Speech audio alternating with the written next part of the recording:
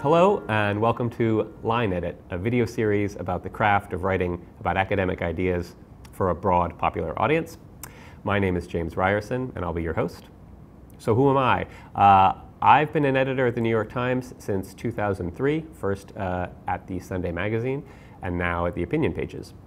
Over the years I have worked with every kind of writer, dealing with every kind of topic that you can imagine. But I've specialized in working with academics and scholars who are looking to get their ideas out in our pages. And that's what we're going to be talking about today.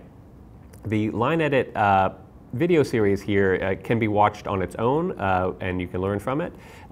But it's worth noting that it's a sister effort with something called the Line Edit podcast, in which I have long conversations with academics about pieces that they've written for me.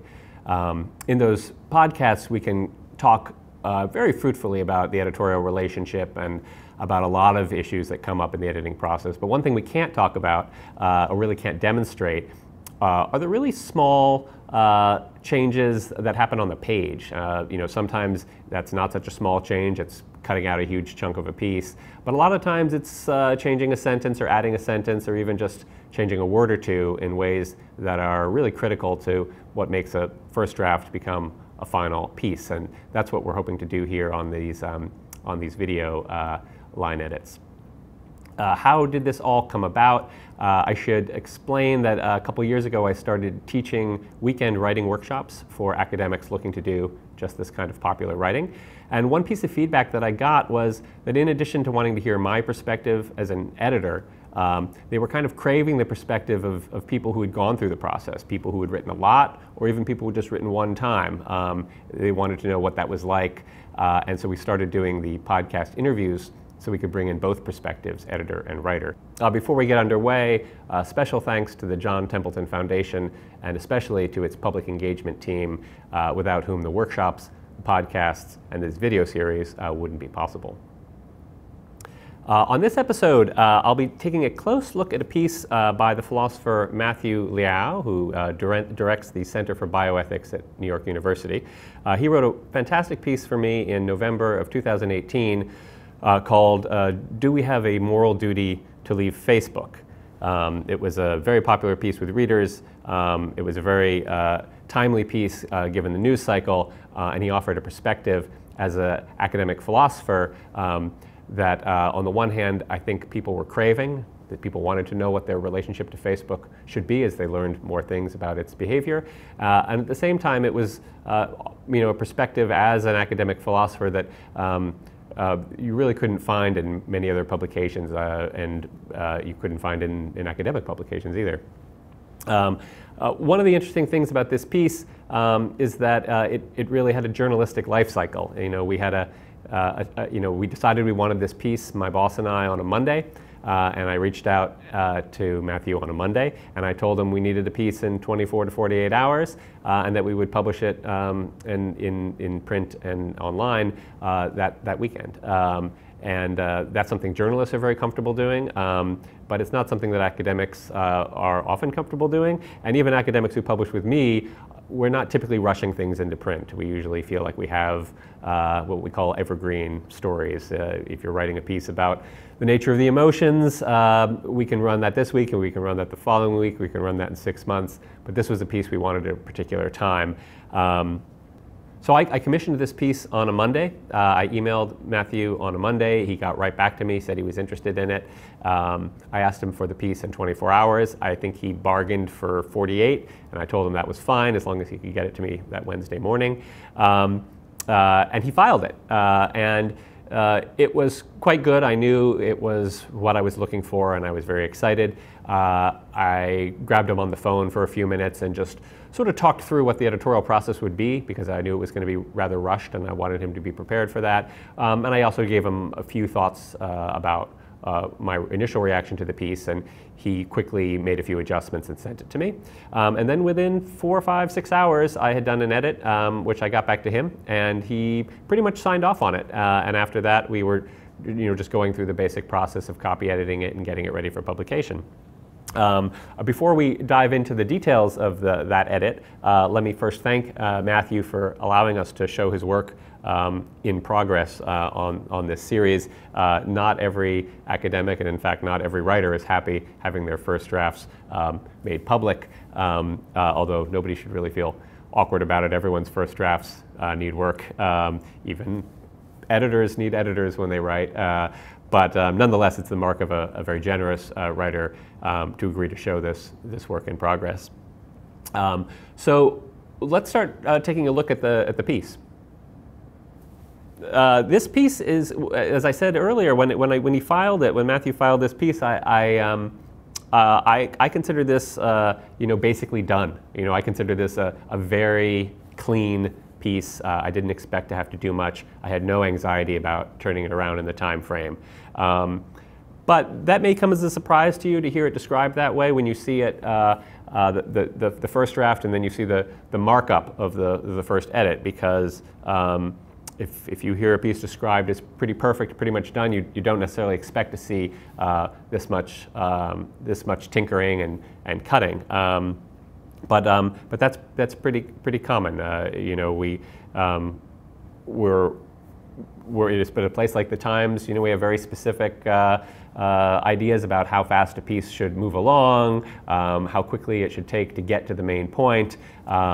There's just a lot of considerations that, unless you've been writing this kind of journalism for a long time, it's very unlikely and unreasonable to expect anyone to have internalized all of these kind of expectations. And in fact, many of these expectations are somewhat arbitrary to a publication. If Matthew had written this piece for I don't know, the New Atlantis or something like that, a quarterly journal, they might have been happy to have him write it in a slightly different fashion, but they might have their own ideas about what a piece for them looks like. So it's worth emphasizing that it's not like this is the right answer. This is the New York Times answer to the question, what should this piece look like? The only really big cut that you can see is right at the beginning.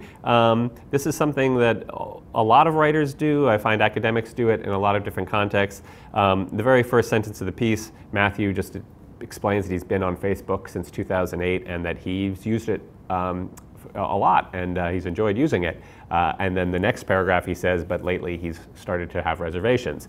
The first paragraph in the original draft, he spent a lot of time explaining how he has been using Facebook. He uses it to, connect with his old friends. He uses it to coordinate with his, recreational basketball league. He uses it to stay in touch professionally with the people. That's the kind of thing where he's just completing his thought, which is a natural thing to do as a writer. But as an editor publishing a piece like this in the New York Times, I think you can assume that everybody knows what he's talking about when he says he's been using Facebook. People know what Facebook is used for. So there was nothing wrong about Matthew doing that. Maybe there would have been a detail in there that was interesting. I would have been able to use it somewhere in the piece, but to me that was just a simple edit. The other two edits that I think are worth pointing out, up top, they're both additions. They're both things that I added in to the piece and asked him to take a look at. This is pretty common for editors to do, and extremely common for editors to do when you're working on a short time frame. It doesn't always make sense to describe what you're looking for and ask someone to come up with it, because if they don't know exactly what you mean. So often I put in what I think is the sentence I'm looking for, and I always tell writers that they're encouraged to kind of recast it in their own voice, or certainly reject it if it's not a view that they have. But in both cases, I felt like I was essentially making explicit something that was implicit in the piece, and I wasn't worried about whether he would be okay with it. The first edit I want to draw your attention to is in what is now the first paragraph of the piece, that is in the final version. Matthew says he's wondered whether he should delete his Facebook account, and then he says, in light of recent events, there seems to be a question about whether you should. I really wanted him to make clear what he meant by should, and the reason I say that is that the whole point of asking him to do this piece was that we wanted a philosopher to do it. We wanted someone who was asking the question about moral duty to leave, and in the kind of deepest possible sense. We didn't want someone who said, should you do it because you're annoyed with Facebook, or should you do it because your friends are doing it, or should you do it because any other kind of practical reason. We really wanted to know should in the kind of moral sense. Should you do this? Do you have a duty to do this in light of what's fair and just in the world, or something like that? So I really wanted that aspect of the piece to be clear, because it's implicit in the piece, which is something academics often do. They assume something's implicit, so they don't make it explicit. But for our readers, they don't know what they're reading. They enter this piece, it could be by anybody. And so I really wanted to signal that, you know, he's a philosopher. I say, as a philosopher with a special interest in ethics, I am using should in the moral sense. That was an important add for me. It actually doesn't add, I think, anything really substantive to the piece, but it really signals what kind of piece this is. So that was one important line edit. And another important sentence that I added comes in the paragraph towards the end, where Matthew is enumerating all the various activities that Facebook has been involved in that have elicited concern from its users. Matthew was very clear, rational, calm, methodical in the way he laid all these things out.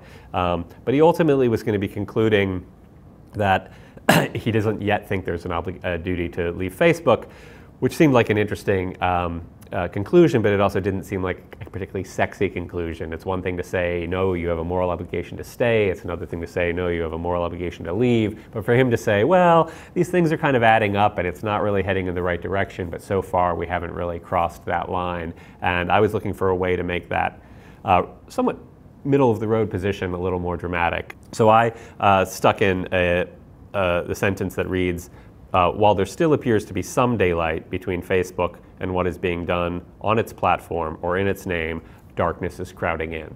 To me, that was maybe a little bit of a lurid turn of phrase, given Matthew's tone of voice at this point. I would have been happy if he had dialed it back a little bit, or if he had amped it up. But I wanted some sentence that just summarized everything he had said above in as dramatic a way as possible. The last change I'd like to direct your attention to is in the very last line of the piece, and it's just a one-word change. And what I'm showing you here is my initial query and suggestion to Matthew in his draft. As you can see, he says for now he's staying on Facebook, but if Facebook crosses a line in the future, he may indeed, in fact he says we may indeed all have an obligation to opt out. This is a small thing, but I thought he was being excessively cautious. It's already an if-then statement. He's already made it conditional that if Facebook crosses some line. So he's not really sticking his neck out too much to just go a little further and say, if they cross that line, we will indeed have a moral obligation to opt out. It's a small thing, but again, in the context of a piece with an academic who's being very cautious and who's offering a kind of middle-of-the-road type solution, everything we can do to kind of make this piece as punchy as possible would help. But again, may and will do have different meanings, and I don't try to shove meanings down writers' throats if they don't want them. So I make a change like that, and I often signal, you know, that I'm not insisting on it, but that I think it makes a lot of sense. Just between you and me, if he had pushed back, I probably would have pushed back again even harder. I think this was a natural choice, but that's the story of that, a single word change that can have a big impact on how a piece ends and the resonance it leaves with its reader. So what are the takeaway lessons here? If you're an academic and you are approached by a newspaper editor who wants a piece by you on short notice, and you file it and you get the edit back, what are the lessons? One is, don't be surprised if you see a lot of red ink. That's not a sign that the editor doesn't like the piece or thinks you did a bad job. That's usually a sign that the editor liked the piece quite a bit and is taking the time to work on it, so that's a good sign. Another point is, it's okay if you write in your kind of familiar academic voice. No one's asking you to all of a sudden become a different kind of writer. But you don't be surprised if your editor prompts you, at least in a couple different places, to try out some phrasing or some verbiage that feels a little more dramatic or a little more blunt or a little more florid or whatever it is, a little more something else than your usual voice. That's often just a way to rhetorical effects like that are often very useful in small pieces in ways that they're not really useful in larger academic work. So don't be surprised if you see someone pushing you to include sentences that you didn't write that might not sound like sentences you would have written necessarily on your own.